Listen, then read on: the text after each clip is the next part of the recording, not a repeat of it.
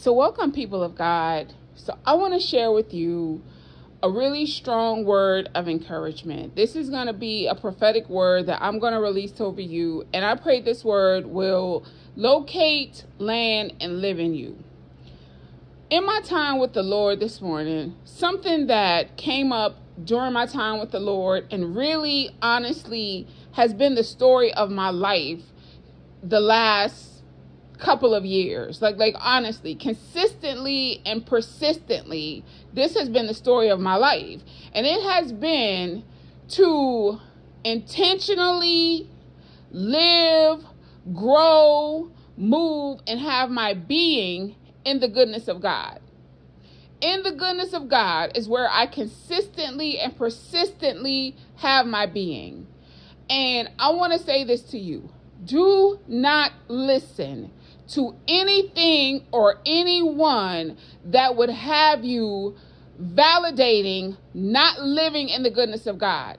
Don't listen to anyone. Do not let that thing locate you, land, and live, because there is too much already in us that would hold on to that and validate that. There are too many words out here that want to continually tell us, oh, there's purpose behind your pain. There's a testimony behind this test. And so people hear that and they think, okay, I'll stay stuck. I'll stay in this. God is using this for his goodness. Let me tell you something. And I've taught this to you. There are examples in the Bible, right? Even Joseph, who in Genesis 50:20 says, what was meant for evil, God will use it for good. Well, there is a king in the book of Psalms that comes behind Joseph that said, listen, it wasn't purpose for evil.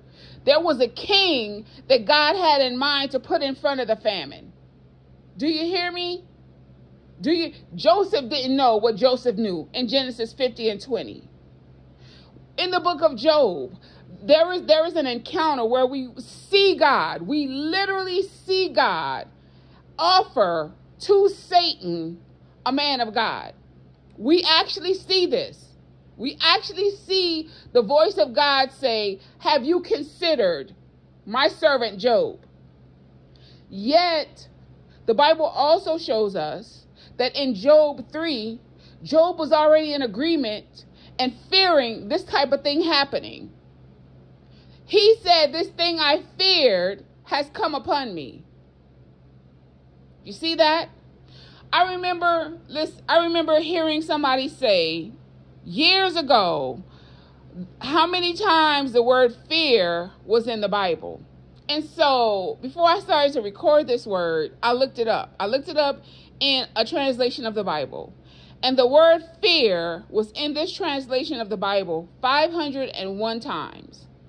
And then I looked up the word good. And the word good was in the same translation of the Bible 778 times.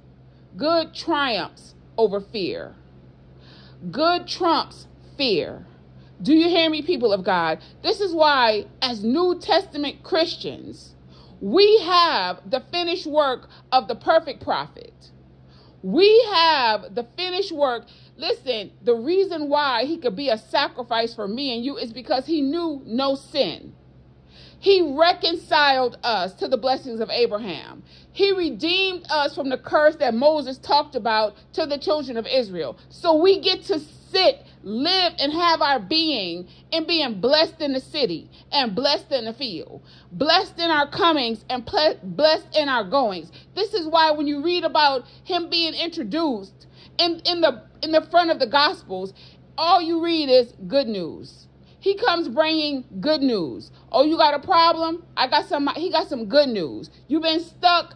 Good news. You can't hear? Good news. You're blind? Good news. You demonized? Good news. You don't have no money? Good news. In the Gospels, he is introduced as being the bearer, the teacher, the preacher, the prophet of good news. Go read it. It's there. The word good news is what they use to introduce Jesus Christ. Yet we out here still validating pain as purpose.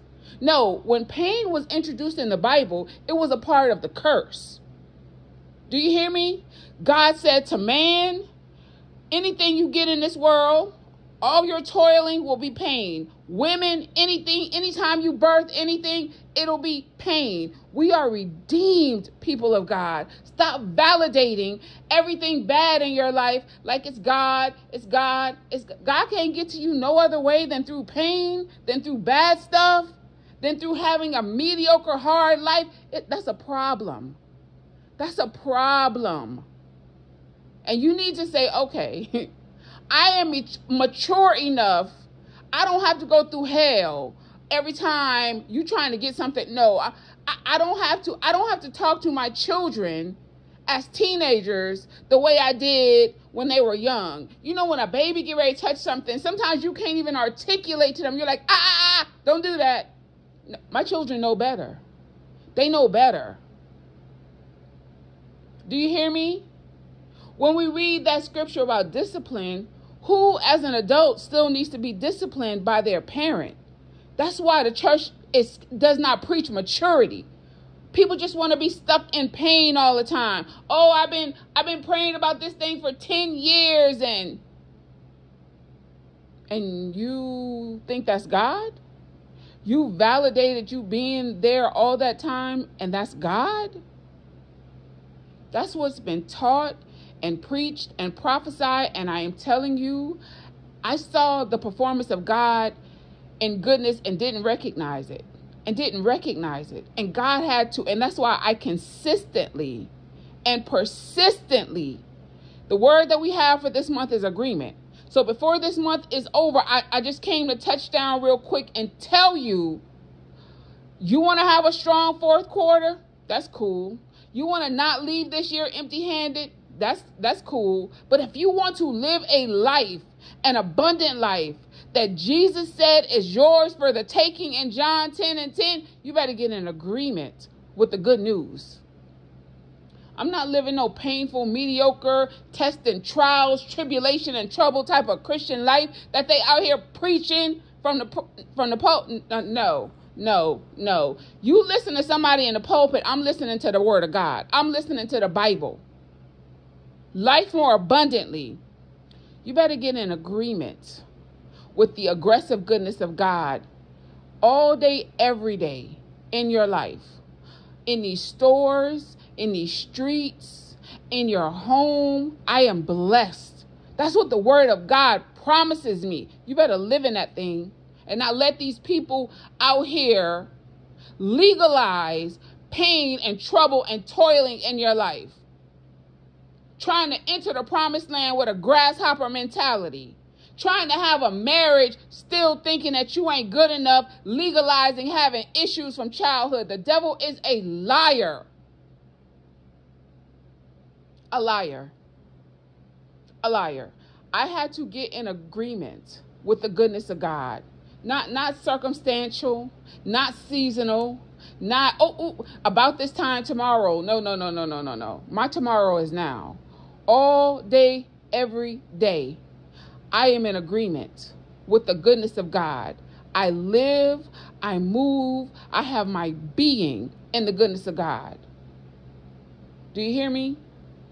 My life is incubated, protected, covered and smothered in the goodness of God. That's what I'm in agreement with. That is what life goes well exemplifies. That's not something that's just on Fridays. That's not something that's just a holiday word. That's not something that's just a fourth quarter word. I want you under the anointing and the authority of the word that we have from God for agreement to get in agreement with the goodness of God. I don't want you to qualify the goodness of God based on what you're going through. I want you to right now decree over your life, prophesy over your own life.